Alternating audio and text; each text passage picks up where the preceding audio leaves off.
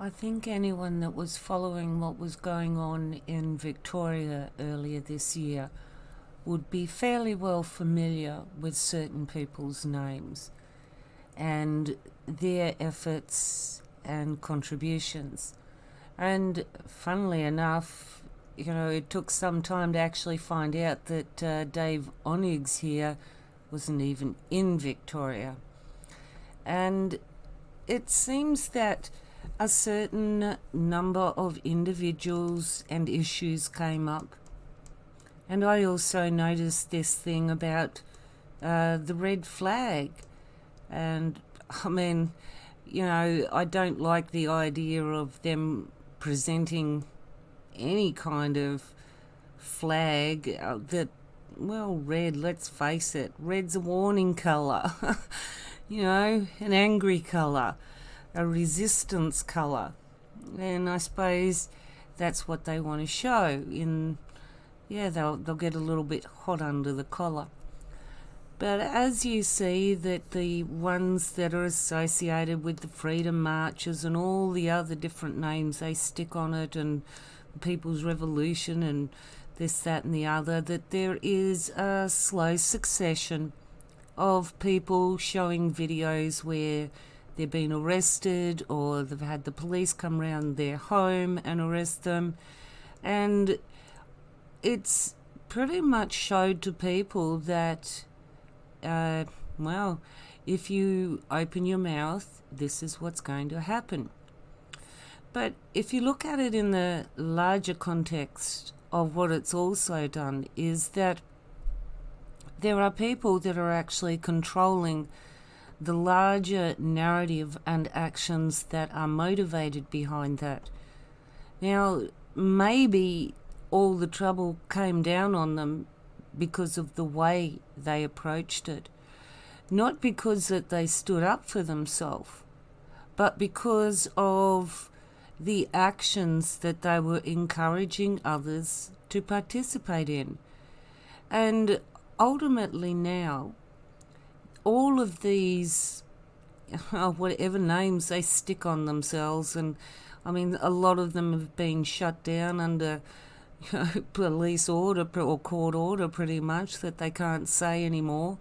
But there's a lot of them still marching on, selling the same narratives about, ultimately, what do we do about this oppression? Now, back in April 2020, Max Egan starts introducing Nightcap on Minjimble. He does a couple of videos about that. Then in August, he does a video, another one with Mark McMurtry, and again on the sovereignty issues and treaty with the tribes and the benefits of Nightcap on Minjimble. And at that stage, I'm already predicting that, well, look, there's so many hints and whiffs that this is going to go to political parties soon. And sure enough, in September, Max Egan brings out, oh look, it's Ricardo Bossi.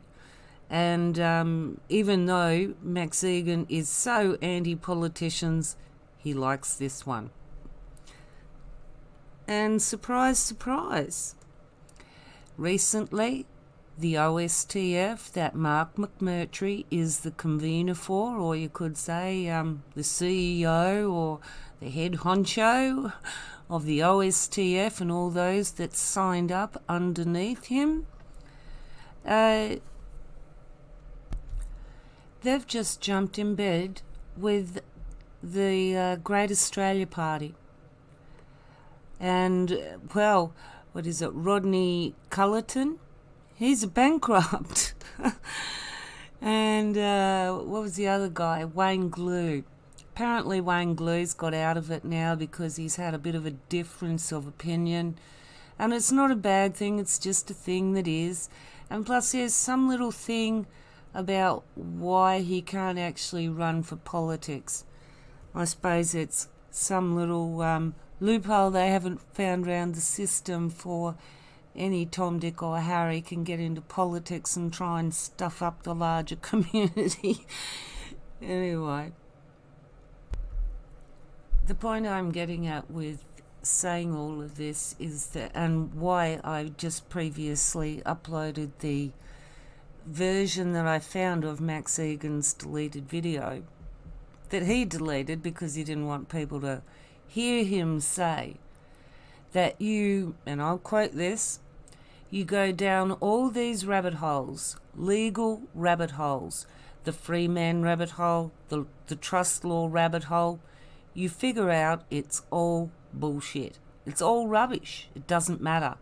None of it's rubbish. It's all irrelevant. But it's a way we do it. It's a learning process. So in other words, we fucked up, folks. Sorry. You like that? After it's ruined so many people's lives, and they've gone for something that pretty much, yeah, you are going down a rabbit hole to try and achieve it, because you're going to end up like Alice in Wonderland if you, well, if you haven't bought into the absolute cultish mindset that is delusional to a large part of the reality that we all accept is reality. I mean, yeah, hang on. Now, as part of monitoring the activities of different members of Nightcap on Minjimbo and what they get up to, you do check out the sovereignty places, and a lot of that is a crossover with what's been going on in Victoria and the people that have ended up getting in bed with Max Egan and other well-known personalities.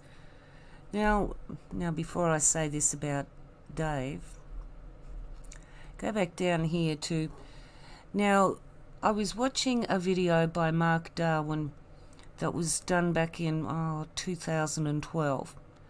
Now in the previous video I just uploaded from Max Egan, he talks about his very first trip in 2012 to the United Kingdom when he first met David Icke for the first time.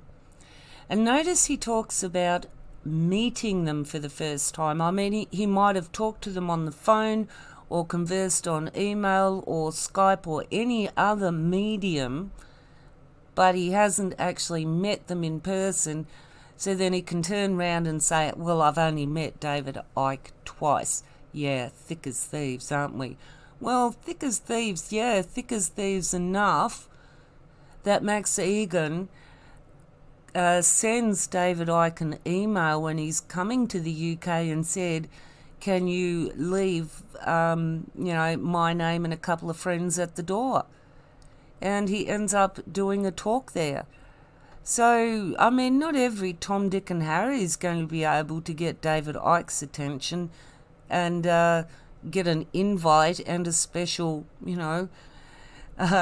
in the door with him and speaking in the same area.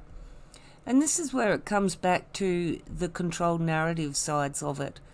I mean, essentially, of course, David Icke would get Max Egan to come in because they're all working under the same thing. But I'm digressing and perhaps explaining too much of my own surmising here. Now, when Mark Darwin talked about that he'd gone and seen Max Egan in 2012 talk and at Brighton, and the place he described, he then talked about how he met up with Tom, who was also another Byron Bay boy. Now, funnily enough, this Tom here is a Byron Bay boy. Well, he was the last time I heard about him. He might have moved. And Max Egan, back in 2012, used to be a Byron Bay boy, and Mark Darwin was classifying himself as a Byron Bay boy. So all these Byron Bay boys that were in the United Kingdom and were associated with what was starting up the very ground roots of all the freedom movements, all under their different names and controlling them. I mean, you can see the same things happening here as, like, you can look in America and you can see it happening very easily. And yet there'd be a lot that'd look at what's going on in, oh, you know, that's a bit of a stretch of the imagination to say that David Icke's involved. Why? It's not a stretch of an imagination to, I mean, people that have heard him. I mean, there are some things that he says that, yeah, he's got a point. But that's that grain of truth that's hidden in all that crazy. And that's another reason why I've been presenting a bit of this information in the last couple of days, is because these people are here in Australia. They are affecting ordinary, everyday Australians with their beliefs, with their mindsets. And what they're looking at doing in setting up with the OSTF, with the GAP party, and also Ricardo Bossi with his as Australia One party, they're heading towards a lawful rebellion. So they're looking at getting the numbers to achieve enough people to come on side with all these little, you know, little groups and factions that will all come under the same banner of either the GAP party or the Australia One party. And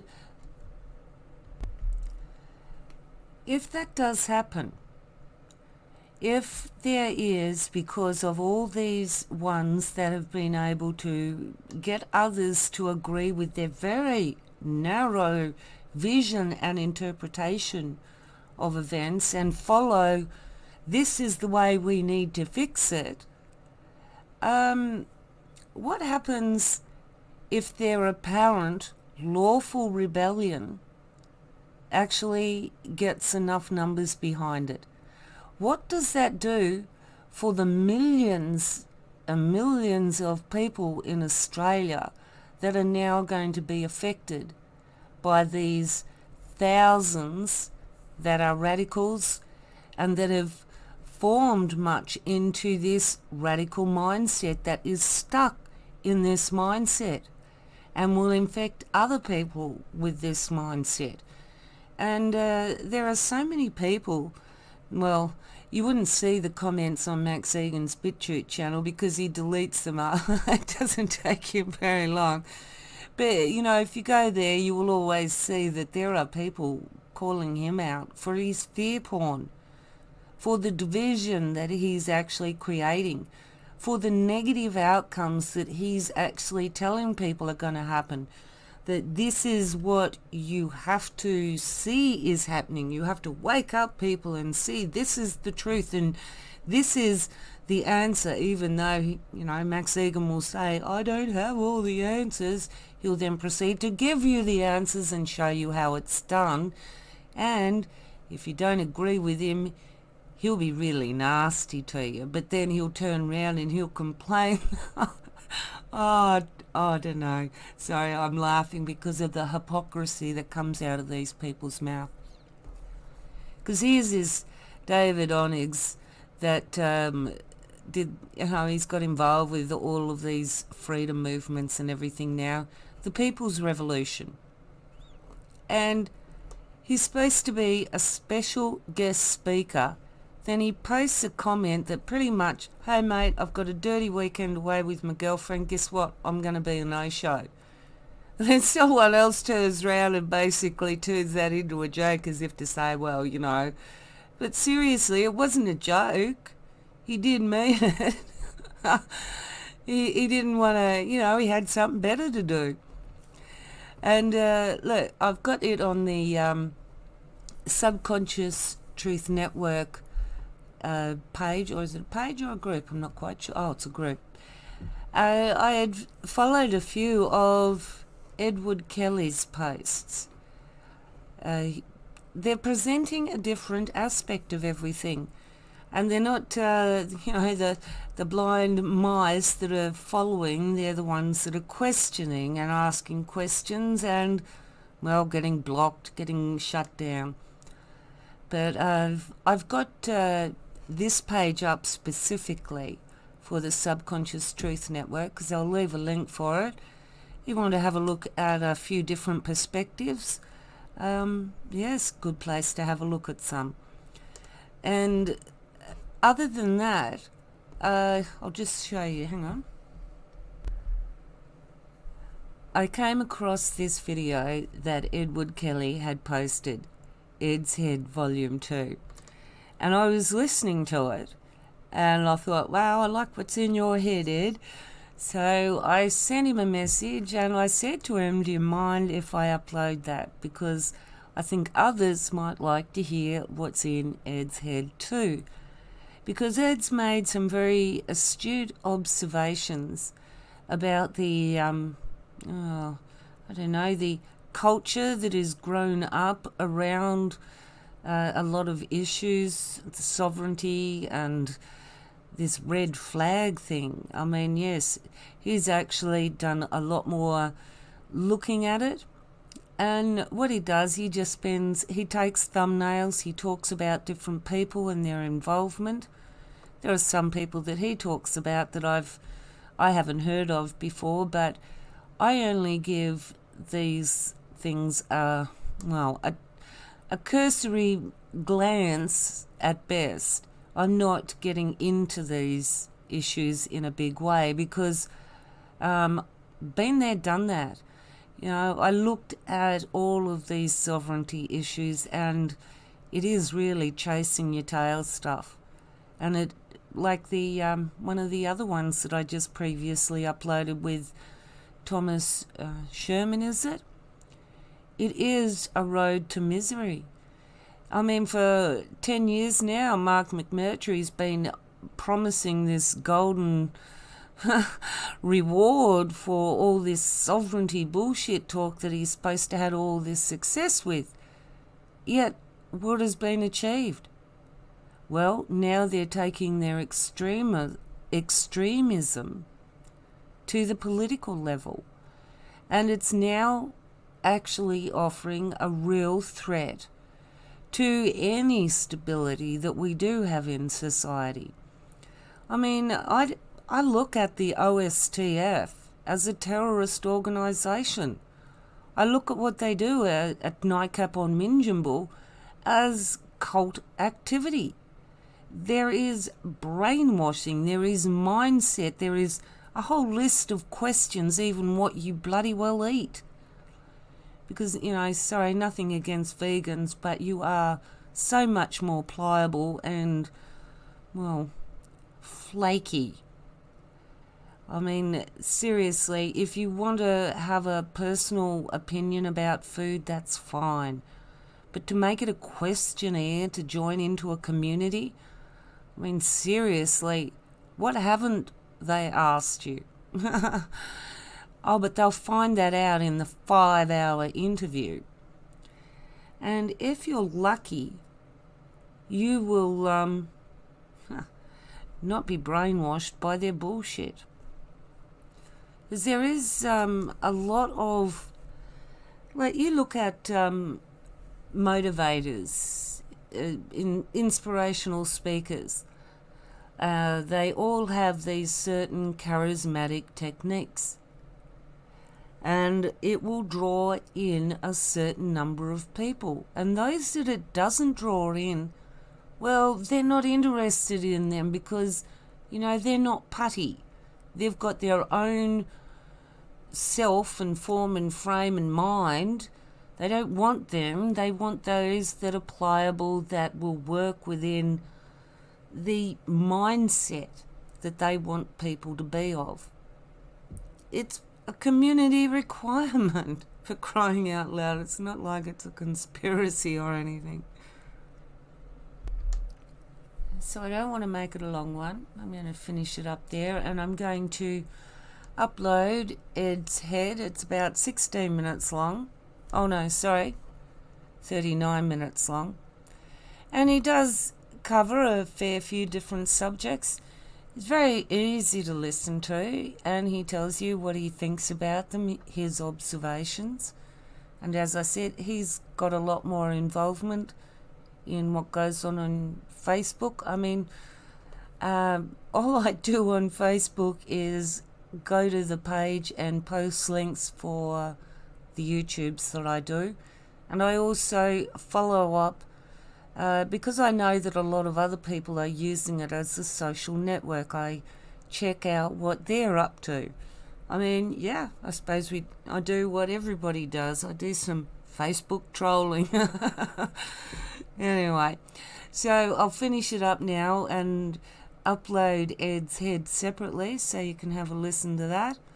And see if, like, he's actually explaining too that these issues around the sovereignty and the way that people want to approach it, at first it was starting to bring everybody together.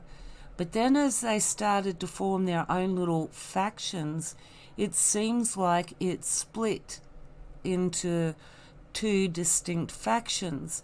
One that does not agree with going, you know, that common law way or that trust law way or that sovereignty way or that bullshit way, as Max Egan said. It's funny, actually. He says that it's bullshit, and yet he's out here promoting it in 2020. And he's actually trying to get people to believe that it's going to happen at Nightcap on Minjimble.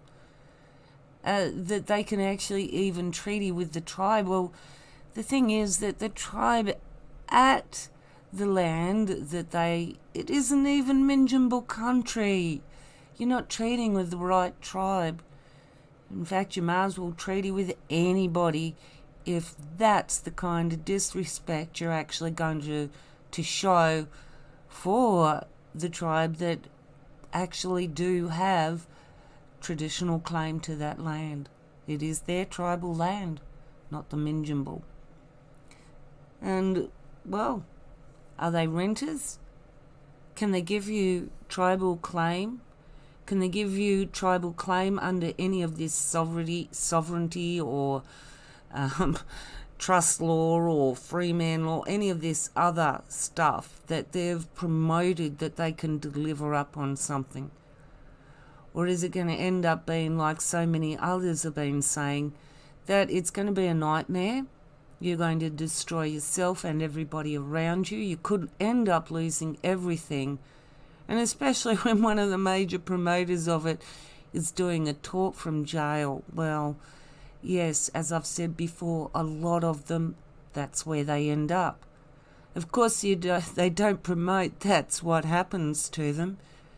I guarantee you Mark McMurtry's not out there saying, you know, well, all of the others that have tried this, 99% of them have ended up in jail and they're still in jail, but, you know, we're going to succeed because we've got it all figured out where others failed. Well, no, they haven't got it figured out. They haven't got it figured out. They've got a very flawed opinion of it, a very cockeyed way of saying that everything that, well, it's all invalid. We don't accept that you've got any authority over us. Your laws are rubbish, but I'm going to use your laws that are rubbish to turn round and then get what I've already said, that you've got no dominion over me, so now I'm going to use your laws that are rubbish to prove that. It is the most flawed kind of logic. And I agree with what Thomas said. You're going to end up a lonely, bitter old man or spinster woman, sorry, if you go down this sovereignty road. It is going to drive everyone away. And for true is what they say about, there have been many opportunities that I've been in the right over the years. And, you know, my kids have said to me, oh, why don't you go to court? Why don't you sue them? Why don't you do this? And it's like, no.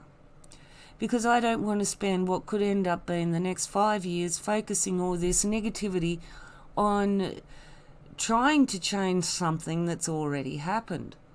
You know, I mean, like, there are so many circumstances that, you know what, it happened, but if you go, the second you start trying to pursue it legally, the only winners that are going to end up are going to be the lawyers.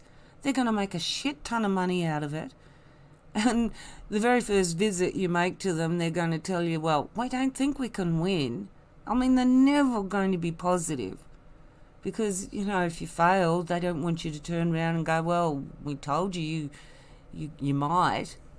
I mean, they pretty much are always telling you you're going to fail. They pretty much put you off at every stage. They're not there to support you. Unless they've got something nice and juicy that can come from a good paying client, like what Nightcap on Minjimble are, and Mark McMurtry and the OSTF are, with all their desires to keep things tied up in court. These people actually want to take things to court. They want to confuse and frustrate. And what is their saying? Outmaneuver, outlast, out bullshit? No, it wasn't that, but yeah. One of my last videos, you can't remember everything when you're talking about certain things, and I don't like to repeat facts that I'm not sure of either. But anyway, so yeah, I said I was going to end it up there, and I am, and I will catch you on the next video, because it seems like that they've been up to a little bit of mischief up at Nightcap on Minjimble. They've been doing some earthworks and doing some stuff without any DA approval. It seems we need to tell them that people are watching. You know, they're pretty stupid if they think that silence means that... well, actually, silence can just mean that people are doing a lot more watching and waiting. Anyway, I'll catch you on the next video. Take it easy.